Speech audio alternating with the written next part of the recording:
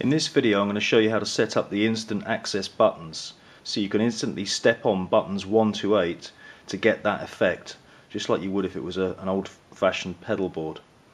First thing I need to show you there is the switcher. If you look at the switcher, those are the loops that I'm using. The top switcher, number 1, uses the SD, the wah, OD, CS, whammy, fuzz and the distortion modeler. GCX2 is the pod, eventide, FET, SDD, TC2290, A3 and TC2290. They're all in series. It runs from number 1 in GCX1 right through to number 7 on the GCX2. Those are the loops. When we come down to the GCX, the instant access buttons, you can see, don't correlate with those. They're set up completely separately. Those buttons will switch on whichever loop you want to. You could have button 1 switching on loop 5 on GCX2.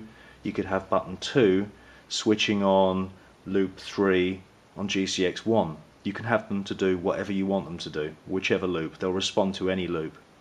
So how do you set that up? Again, you just press both setup buttons, hold them down for a couple of seconds and let go. You then need to switch the instant access option. This tells you that button number 1 goes to GCX1 loop 1, and by scrolling along you can make those changes.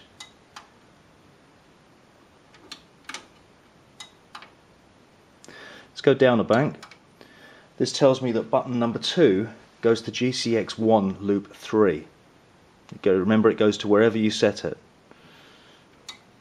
Number 3 is GCX1 loop 4.